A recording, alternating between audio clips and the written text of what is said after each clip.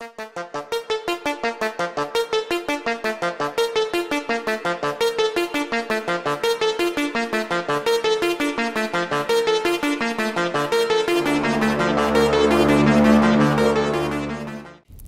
Friday. Welcome to another episode of Murders, Mysteries, and More. My name is Kaylee.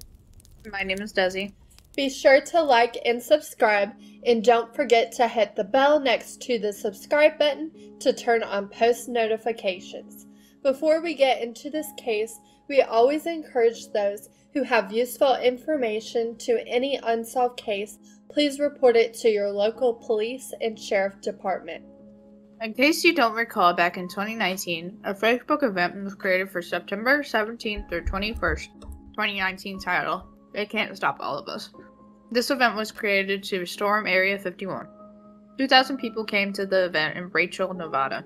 There was a series of concerts that took place at those very gates. One person who attended the events answered, "Free the aliens," when asked about what she was doing there.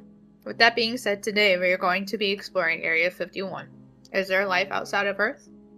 So a little background information about Area 51 is that November 26, 1954, the director of the CIA, his name is Alan Dulles, and assistant Richard Bisell basically were assigned to a secret program. This secret program had a code name called Aqua Tone. When this program came out was the start of the Cold War. And the program Aqua Tone was created because the government wanted to build high-altitude aircraft. They were trying to build spy planes that could fly over, like Russia or whatever, but go undetected. One of the aircraft's names is U-2. Area 51, as we know it, is a place where they do test military aircraft in secrecy. Now, on April 12, 1955, Bisell and Air Force officer Colonel Osmond Ritland, Clarence Johnson, Lockheed Skunk Works Division, Lockheed test pilot, and Tony Lazar were all a part of the Aqua Tone, and they worked for Area 51. Area 51, location-wise, is about 83 miles from Las Vegas, Nevada. Obviously in the desert, middle of nowhere. And the area it is in an area called Groom Lake. And that is exactly where Area 51 was born. U2 is actually not the star of the show of Area 51. But many people believe that the aliens are the biggest secret that Area 51 is concealing. And they even have certain theories as far as them building a site of a UFO crash, and also the theory that the US is wanting to reverse engineer spacecrafts to make better military aircrafts. There was a man, of course, that claims that that was his specific job there, was trying to reverse engineer spacecrafts. That'd be cool if that's what they're doing. But on May 12th, 1989, PLOS reporter George Knapp interviewed an anonymous person, and this anonymous person was referred to as Dennis. Dennis supposedly worked at S4, which, for those who don't know, S4 is an outpost near Area 51. Dennis responded to this question after he was asked about what exactly was happening there, and he said, quote unquote, "Actually, 9 flying saucers, flying discs, that are out there of extraterrestrial origins is what's happening."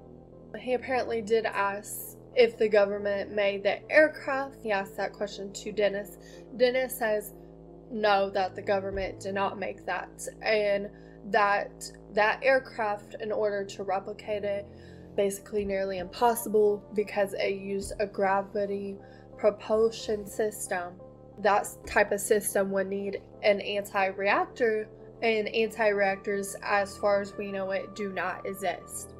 Dennis later on was his actual identity came out, and his real name is Robert Bob Lazar, and he's actually a senior staff physicist that did work at Area 51. Edward Teller, he is the one who recommended Lazar, and if you don't know who Edward Teller is, Edward Teller was the inventor of the thermonuclear bomb. Thing, they go boom boom. Yep.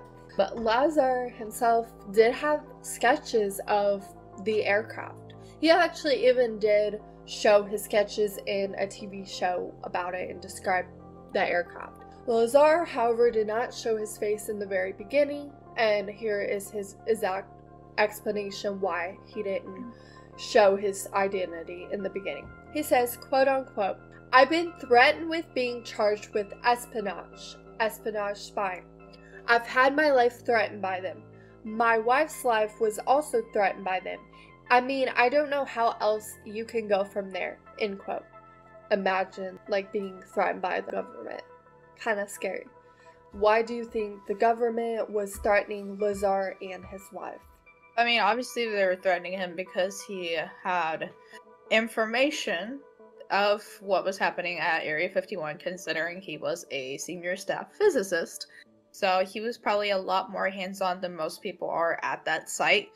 And the fact that he was willing to expose so much about Area 51 at that point, it is technically espionage what he's doing, because, I mean, he could be charged with that because that is considered, like, spying and revealing, like, government secrets, of course. Right. So, you know, that's why he was threatening him and his wife, because they thought if they threaten his wife and him, then they have no choice but to keep quiet. Yeah, and definitely anyone who's actually even tried to get into, like, Area 51, the government takes it very seriously, and they got the gates and stuff, and nobody's allowed in. I mean, yeah, it's for a reason if you think about it, because you don't know if somebody is actually an American citizen, and what they could have ties to Russian people or anything like that they could expose our secrets to. Right, so. And that's, like, the same with, like, other military bases, too. There's always going to be the secret, like, government area. Yes, that's any government, or any country. Yeah. I mean, they have their secrets and they have to protect them. But in 2018, Lazar was asked if he would take it all back. And although he says he doesn't know, he thinks it might have been better if he didn't have the experience. But Lazar says, quote unquote, that in the late 80s, the government had recovered alien spacecraft, several of them actually, and the technology in the Nevada desert that they were keeping quiet and analyzing was these alien spacecrafts, and that's a fact, end quote. In 2013, declassified C.I.A. documents said that U-2 aircraft was responsible for the UFO sightings. But Lazar says he saw more than the U-2 aircraft, and he says that he saw the flight crew. But in March of 1989, Lazar walked down S4 Hall, and apparently he saw a gray alien in an unmarked room. And the alien was next to two men in white lab coats, and the guard told him to keep his head down. Why do you think the government decided to release, like, that classified document in 2013 saying that the U-2 aircraft was responsible for UFO sightings, even though Lazar says otherwise? So I think why the U.S. waited so long for that is, like, to begin with, like, the U-2 aircraft, like any type of military aircraft to a normal person, is, unless they've seen it, is going to seem kind of scary, and it might cause some conspiracy theorists to pop up, and the government did not want exactly that. And yes, Lazar says that it could be something else, but again, he could also not be telling the truth. And that might also be why the government decided not to come out with that, because at the time they knew, like, Lazar was, you know, questioning and about this aircraft and thinking it was a UFO or whatever. And, like, to be honest though, the real definition of UFO is basically an unidentified flying object. So the government, like, obviously, just because it's a UFO does not mean that it's automatically aliens. It could be, like, how the government was saying, it was military aircraft. Why they waited so long, because they didn't want people to come up with these crazy delusional theories. Okay, that makes sense though. Now into the kids. So, who are the kids? Apparently, according to people who have worked at Area 51 or whatever, the aliens are referred to as the kids. So, Lazar at this time does say that the technology from, like, the U-2 and the technology there in general was not like any technology he had seen before. Granted, this was in, like, the 50s, so the technology we have today compared to the 50s is a lot different. So if you would show someone an iPhone in the 50s, they would probably think that, what the fuck is this? Sure. So anyway, so one of the technology things he was like, oh, this is crazy, is a hand scanner, basically to get secret access to certain rooms instead of like a key fob. Later on, this was determined to be a thing called the Identimat, which was declassified, and this was used in the F-17 program. Also, Lazar does say that they did use some interesting fuel for the aircraft. It wasn't like normal fuel that they used before. Lazar says that the people there actually showed him how this fuel worked and the physics of it, which I think is really cool. And apparently what he says is that they needed to duplicate the reactors for this aircraft without this element called element 15. So if you don't know what element 15 is Moscovium. It is a man-made element. It's super heavy and very unstable. And this element can actually produce its own gravity. Obviously, like this aircraft, the government was trying to make aircraft that could fly in a way never like before and like much faster. 2003, a Russian scientist actually like created that exact element, and then it was also replicated at the GSI Helmholtz Center in Germany. August 2013, the government finally decided to claim that indeed Area 51 is an actual government location. It actually exists. It's not fake. And if I remember right, someone found it off of Google Maps.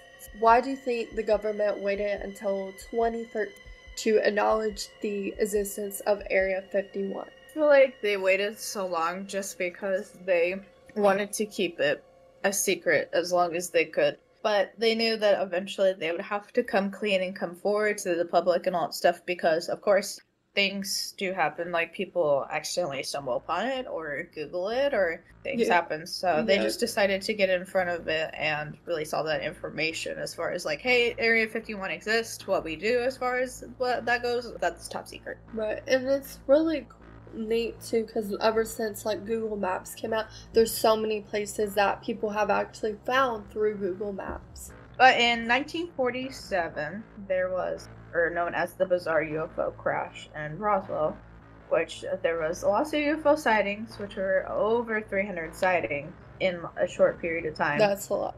But on June 14th, approximately June 14th, there was a crash in Foster Ranch, which, if you don't know, is a dairy ranch which is northwest of Roswell, New Mexico. On July 4th, a local rancher, Mac Bisell, covered it. And on July 7th, Bisell sends debris to the local sheriff, and his name was George Wilcox. And Wilcox contacts the Colonel Butch Blanchard, who was a U.S. Air Force member, and of course Butch, since he was a U.S. Air Force member, worked at the Roswell Army Airfield. And if you don't know what that is, it's the base home to a group that deployed atomic bombs in World War II. Yeah, and the rancher described the wreck as, quote-unquote, basically, rubber strips, tinfoil, and tough paper and sticks, end quote. Why did the rancher describe the wreck as rubber strips, tinfoil, and tough paper and sticks?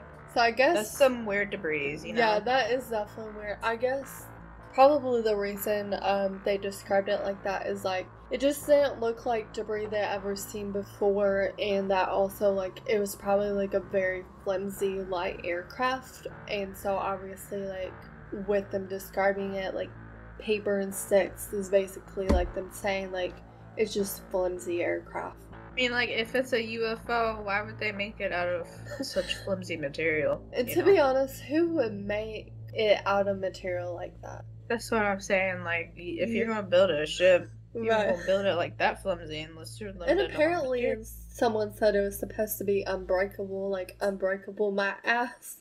So what's interesting about the Roswell crash is that the government has changed parts of the story multiple times, like more than once. The first time, the government just said it was a normal weather balloon. So a weather balloon is a balloon equipped with apparatus which is sent into the atmosphere to provide information about the current weather condition. The government also put photo proof whenever they released the article. In 1994, the Air Force wrote a report talking about it, and they did say that this crash was indeed, in fact, a government cover-up, that this was not about aliens but about the military. And the explanation that they gave about the crash was it was used for spy work. It was a spy device from the Project Mughal. So if you guys don't know about Project Mughal, basically this group of people invented a bunch of high-tech materials for different balloons and other like equipment that was super lightweight, and like we said, the rancher described the debris as lightweight and also ultra strong, that had fiber optic cables and fireproof fabrics. So this is why, like, because this material is not typically used for military aircraft, this is why many people theorize it's from the aliens. Yeah, and Dr. Maurice Ewing of Columbia University, he does talk about how with Project Mughal, they would test this aircraft around different U.S. locations and Pacific locations. However, they obviously did not say anything much more than that, and the reason why they waited so long, apparently, to him to say that was a cover-up is they didn't want to give away details to this spy work. In 1997, they did report that the alien bodies people were describing as were indeed actually test dummies. Why do you think the government changed its story from it being just a weather balloon that's going to monitor weather conditions to now it's a spy device for a top secret project? I feel like that could have been possibly some ploy, throw some countries off or even people off, because I mean, like, who's gonna really believe that it was a weather balloon? It's so unlikely to believe. So they're just like, yeah, we'll just say some outrageous shit and say it's a spy device, and, you know, if they believe it's cool, and if not, that's cool too. Even if they were being truthful about it. Donald Schmidt, a UFO researcher, said the test dummies and the balloon parachute explanation makes 0 sense. And he also says that the flying saucer explanation would draw more attention. Schmidt says, quote unquote, 2 hours west of Roswell, the first atomic bomb was detonated. You had ongoing atomic research at Los Alamos. You had all this testing of captured German V-2 rockets at White Sand. And at Roswell, you had the first atomic bomb squadron headquartered, Schmidt says, quote unquote. His other exact words he stated were the thought that they would have intentionally set up any type of publicity as a distraction is crazy. If anything, they needed something that would draw less attention, of course. There is another theory. So there's a book called Area 51, an uncensored history of America's top secret military base. In this book, it does say that it does not believe this was from spies or this was aliens. That this was in fact to induce panic in America. That Joseph Stalin, he's a Soviet member, coordinated all of this. Annie Jacobson, who published the book, did talk to an engineer from Area 51. The engineer says that the Nazi concentration camp doctor, Josef Mengele, created the program. And this next part is going to be a little bit disturbing if this is true. I wouldn't entirely put it past the Soviet Union in my honest opinion, but it says that the Soviets did experiment on poor little children. They basically made it where like their growth was stunted. Crazy, but again, so who's to say that they wouldn't do shit to children? And then they placed these poor little kids on this flimsy aircraft so they could fly over New Mexico. And this was obviously before 9/11. Obviously, like, after 9/11, it really, like, threatened our national security. And so, like, the government monitors, like, aircraft a lot more now than at this time, because this time was like 1954. So again, I wouldn't put it past like how some plane ended up being undetected, because the level of security back then is nowhere near to the level of security we have today. Do you think that the Soviet Union did experiment on children to make them appear like aliens, then place them on this aircraft to fly over New Mexico in order to cause panic in America? It's very possible they could have experimented on children. I mean, look at them now. They're attacking Ukraine and they're killing innocent people. So really, they're just ruthless and they'll do anything for war. But I feel like, it's more, since this was before 9/11, I feel like it's very plausible that they did this just to cause chaos amongst America. Just because we were in a Cold War with them once. They were really trying to take us out and beat us, so I wouldn't put it past the Soviet Union to do anything to get one over up on us. Whether their tactic was to take us out or to cause chaos, who really knows, but they definitely are more likely to do it. Yeah, I definitely agree. But according to the book Area 51, An Uncensored History of America's Top Secret Military Base, the plan was for the children to climb out and be mistaken for visitors from Mars. Panic would ensue, and America's early warning radar system would be overwhelmed with sightings of other quote-unquote UFOs. This theory is described by Jesse Marcel that quote might be exactly what explains the wreckage. But in Marcel Jr.'s book, The Roswell Legacy, describes that his father brought UFO wreckage home and let the son play with it. And this was before he took the debris to Air Force Base to be examined. Do we really believe that these books are, like fiction, or could they be actually real, like based on real life events? Well, I mean, the people who did end up like writing the books were actually like both of them, like the one that Annie wrote and then obviously the one that Marcel wrote. Like they wrote this during like the Roswell events, and they did talk to a lot of people who they knew were like there at the time, so it is pretty credible.